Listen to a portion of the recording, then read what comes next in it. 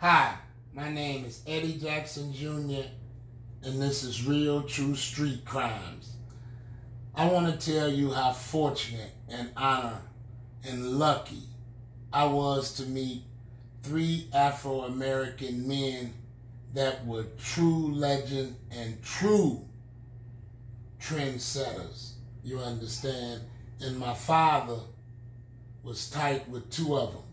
I want to start off by saying, first of all, the Honorable Coleman A. Young, our mayor, was a Tuskegee Airman, a red tail, you understand?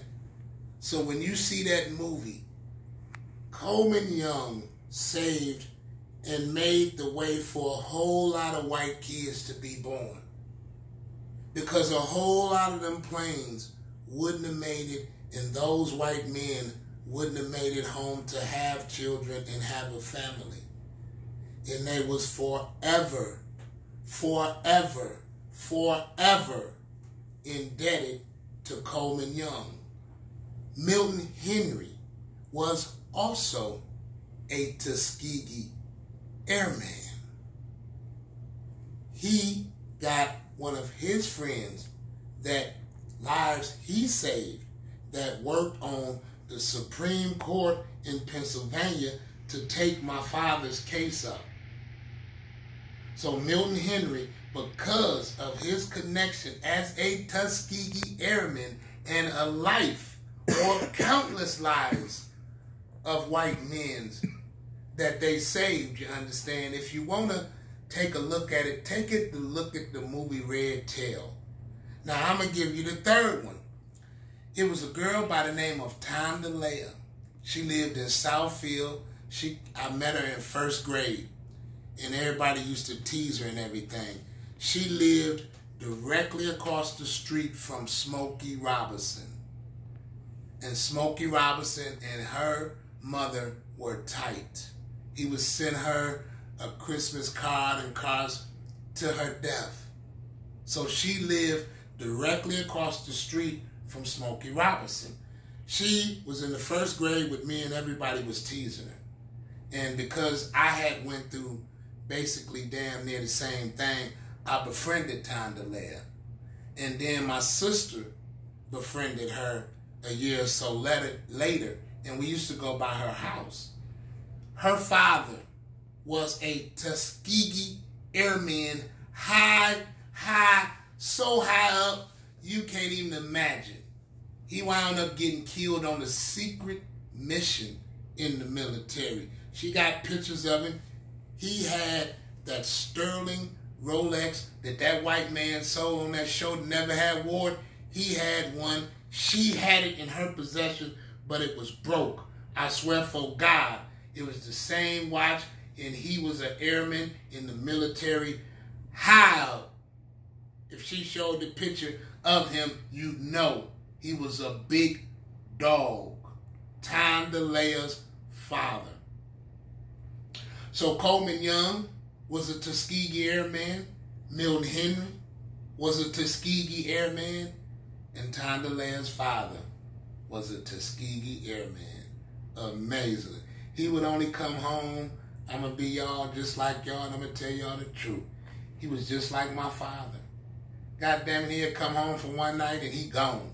They might not see him for another 3, 4, 6 months. That's the type he was. He'd come home and he was gone. Never. I seen that man one time. That's it. One time. Now I'm going to go into another story.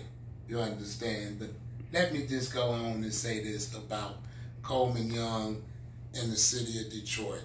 Coleman Young kept a balanced budget. The mayor before him did not, and he was white. Coleman Young had a hella fine relationship with the Ford and Henry Ford family. That's how Coleman Young got most things done in the city of Detroit. Just like right now, you see Quicken Loans, Dan Gilbert has stepped up, Neelage and them, but Coleman Young had the Ford family. You understand? So that's who, as I said to y'all earlier, built the Renaissance, which General Motors headquarters right here today. I keep telling y'all, go to Greenfield Village. And I've been there many times as a kid with the school in Southfield. The Ford family owned Dearborn. I've been to Greenfield Village so much and ate the saltwater tappies and all that, and seen the bus Rosa Parks sat on and the car John F. Kennedy got killed in. All of those wonderful things are at Greenfield Village. And the Ford family bring them to you. You can make butter like they do in the old day. So you understand, let me say this to you. If you know your history, you'll later on know the Ford family started the first assembly line and created the middle class. Had a big thing to do with it. Jimmy Hoffa and them had a thing out about strikes and strike busters and all that. So look at Ford. He's been there the whole time. He has been a super billionaire all the time. That's probably why Donald Trump didn't ask the Ford family in the first place to do it, because they know he a crook. Just like everybody else know he a crook. And the Fords is the dumb dollars. They've been there. Ain't no question about it. I told you all, when the job needed to be done, if I was the president of the United States, I would have called Henry Ford and the Ford family immediately, because I know they in the healthcare system. And I want to say to y'all one more time, and I'm going to stop burning your ear. Benedict Arnold, Donald J. Trump is an enemy to the American people.